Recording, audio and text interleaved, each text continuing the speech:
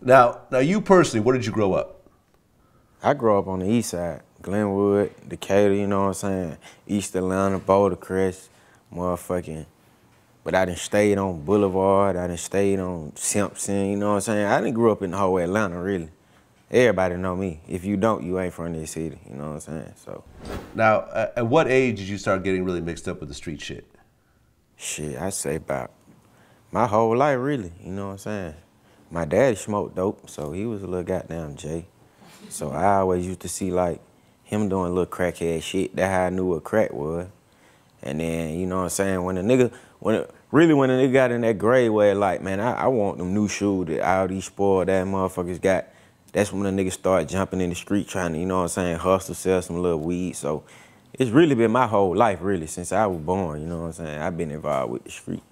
But hands-on, I say about 13, 14. Okay. Now, in your songs, you talk about being a blood. Right. Like how old were you when you first started getting into that? Shit, I don't even know, man. Probably about 19. But I've been 21 my whole life. That was our gang, you know what I'm saying? This blood shit just hit Atlanta not too long ago. It was really like a big wave of, you know what I'm saying, everybody getting in gangs, Crip, blood, and all that shit. So that's when that shit happened. But I've been 21 my whole life. That's our gang. Like, that's some shit we started. That's our neighborhood. So that's what I been. The blood shit really just my family blood, you know what I'm saying? So that's how that happened.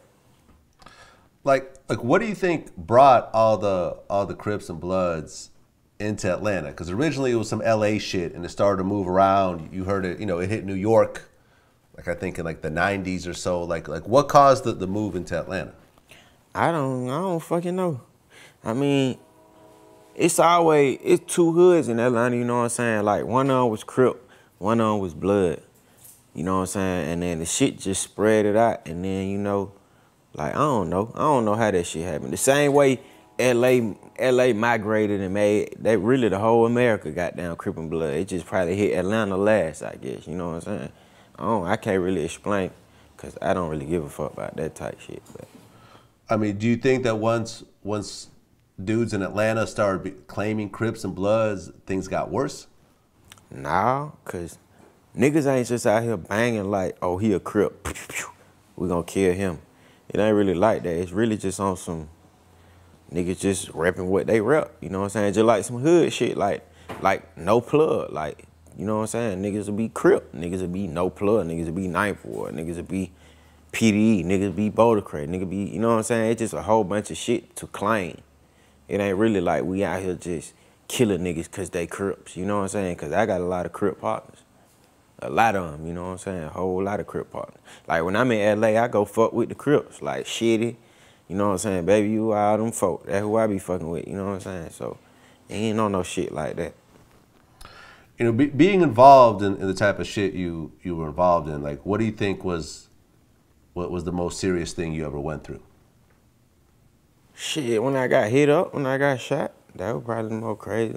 It's been a lot of crazy shit, but getting shot was probably the most like, oh shit situation, you know what I'm saying? Then my best friend died when I got shot, so that's probably the craziest, you know what I'm saying, shit that just happened. Like, What was the situation about you over you getting shot? I don't even know, I ain't even speak on that, but you know what I'm saying, it just, shit happened. Where did you get hit? My hand, my neck, my arm, my finger, and my collarbone. So you got hit 4 times. Sick. So getting shot, you could get hit in the arm and the leg, but once you start getting hit in the neck, I mean, you're right there. Like when you felt yourself get hit in the neck, what really went through your head? This nigga gonna die. You know what I'm saying? And niggas just went to busting. I grabbed his gun and started shooting him with his gun. You know what I'm saying? And it was what it was.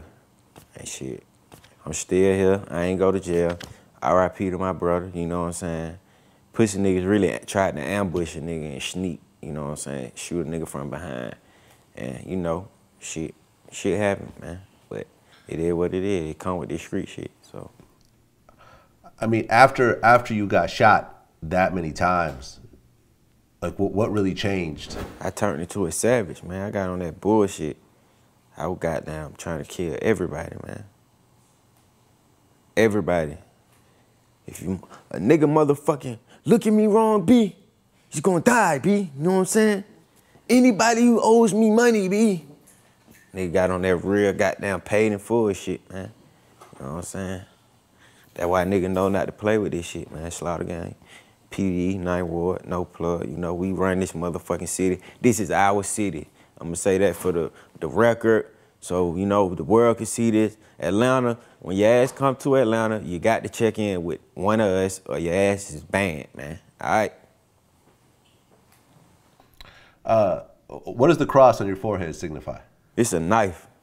Oh, it's a knife. It's a dagger. My little brother Tay-Man had and got killed. And we hadn't started some little shit, a little clique, you know what I'm saying? And the logo for the clique was the daggers, you know what I'm saying? And we were supposed to get it right there, you know, in between your thumb and your index, like right there. But he hadn't just went and got the shit in his goddamn forehead. So I'm like, what the fuck, this nigga crazy as hell. Then he ended up getting killed. So shit, I was like, shit, fucking, I'm finna go do it for him, you know what I'm saying? When I went and got that. So the tattoo is a tribute to your brother who got killed. Right. My little brother Tay-Man, R.I.P. That's deep. That's definitely deep. So at what point did you start rapping? Shit, right after Tay-Man got killed. Cause Johnny, that's my best friend, he got killed on my birthday. That was October 22nd, 2013, right? Then my little brother Tay-Man, he got killed March 19th, 2014, you know what I'm saying? So we're really like, man, fuck this shit. These niggas dying back to back. I'm finna try and do some new shit. So that's when I started rapping. Okay. Now, you end up working with Zaytoven and Metro Boomin. Right. Okay, how'd you hook up with them? You know, just fucking around, man. Fucking with Sonny, really. Sonny really opened the doors for me with this rap shit, like, to be honest. Like, he really got down, introduced me to everybody, helped me record, you know what I'm saying? He helped me, like, a lot. And Metro did, too, you know what I'm saying? And Zay, you know, they all rock. So when they seen Sonny fucking with me, it was like, shit, we fucking with him, too, because Sonny family, you know what I'm saying? That's how that happened. Okay, and you had an EP called Free Guap. Yeah. Okay. Had you met Gucci at that time, or was he locked up? He was locked up, but, like, I'm from Glenwood, you know what I'm saying? That's where I did everything at, you know what I'm saying? Put my, you know what I'm saying? My cousin, Young Nudie, that's my blood cousin. He from Boulder Crest. He from Paradise, right? Paradise sit right next to where Gucci from, Sun Valley, you know what I'm saying? So nigga was just showing love to a nigga from the hood, you know what I'm saying, who locked up, who made a name for himself. So that's how that went. But my cousin run Paradise, you know what I'm saying? So. Have you met Gucci since he got out? Nah, I talked to him. So I'm looking at the Red Ops video. It's at like 12 million views. Yeah. Crazy. I mean, do you have any idea that song was going to do those types of numbers? Yeah. I knew what it was gonna do. That motherfucker hot, man. I ain't dropped the tape since December. I just went on the whole tour with Uzi, you know what I'm saying?